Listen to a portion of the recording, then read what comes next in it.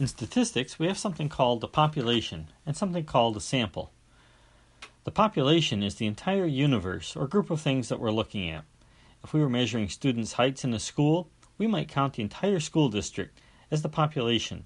Or if we were counting how many parts of a car are defective, we might count how many cars come off the assembly line in a year as the population. But measuring everything in the population and counting every car or every part takes a lot of time, and it could cost too much money. So instead, what we do is take a few out of the population and measure them or count them and call this a sample. From the sample, we can then make guesses or estimations about the population using math called statistics.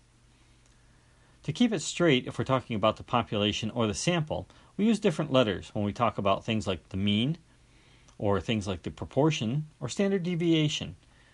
For example, the population mean, we use the Greek letter mu, and the sample mean, we use the letter x with a bar on top of it, and we call it x bar.